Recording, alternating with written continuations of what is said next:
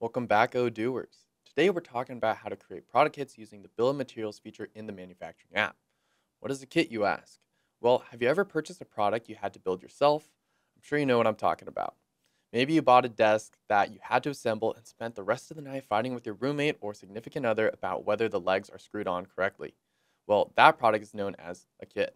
A kit benefits manufacturers since they only have to worry about purchasing or producing the required components and packaging them together. Odoo allows you to add kits to other bills of materials or BOMs, which is useful if the item in the kit are used to manufacture a variety of different products in your catalog. All right, let's jump into our database to see how it all works. Let's say we run a personal computer business called Cal's Computers. Here at Cal's, we sell ready-to-use computers as well as computer kits that customers can assemble at home.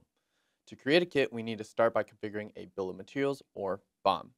I've created a BOM ahead of time, so I'll open that by navigating to the manufacturing application, selecting products, and then bill of materials, and then selecting the Computer Essentials Kit BOM. This kit contains 3 essential elements used in every computer we sell: a power supply, computer case, and then a cooling fan.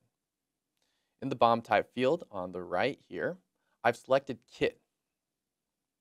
This means that whenever this kit is included in a manufacturing or delivery order, it gets broken down into its individual components. Now let's click on products, and then products again, and then find the Computer Essentials Kit. You'll notice on the On Hand field, we have 100 units of this kit. This is despite the fact that we haven't actually created one of these kits yet. How can that be, you may ask? Well, the one on hand for a kit always defaults to the number of kits that can be created with the quantity of components on hand.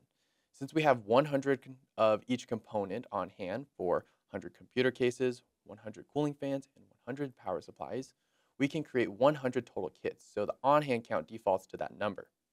Now, for this particular kit, we sell it to customers, so they can build their own computers.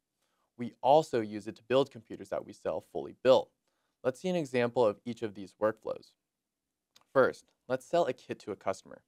I'll jump over to my sales application, click New, and in the customer field, I'll select our old friend Jim Joe Kelly. Then I'll go ahead and click on Add a Product. And in the Order Lines tab, I'll select the Computers Essentials Kit in the product field. All right, everything looks good, so I'll click Confirm to turn this RFQ into a sales order or SO. After doing so, you'll notice the kit is still the only product listed in the Order Lines tab. This is what the customer sees when they receive a copy of their SO. However, the workers picking the components of the kit need a little bit more information than that, which is where the delivery order comes into play. I'll open it now by clicking the Delivery Smart button at the top of the page. On the delivery order, the kit is broken down into its individual components.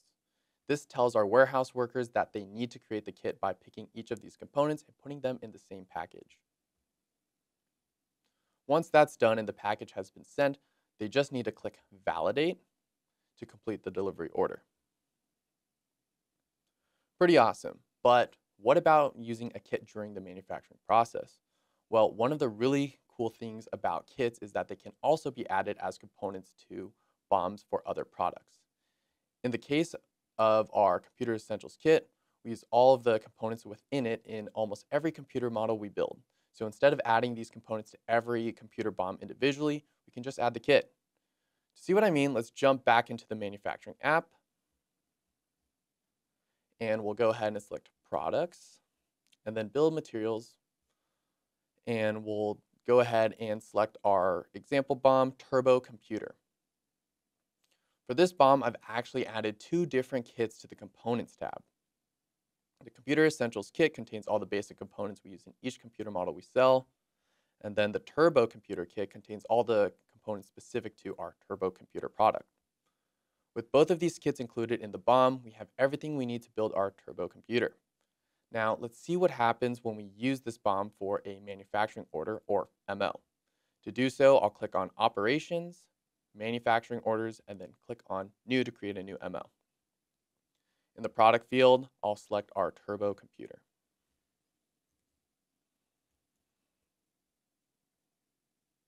Once I do, the Components tab automatically updates with all the components needed to build the computer.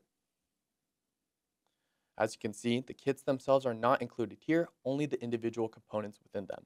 And the best part is I can continue using our Computer Essentials kit to configure the BOMs for different computer models. For example, if we wanted to start manufacturing a basic computer product, all I would need to do is add the Essentials kit to the new BOM along with the other required components, or a kit that contains them. And just like that, you've made it to the end of another amazing tutorial. You now know how to configure kits, sell them to customers, and use them in manufacturing orders. Thanks for sticking around, and I'll see you next time.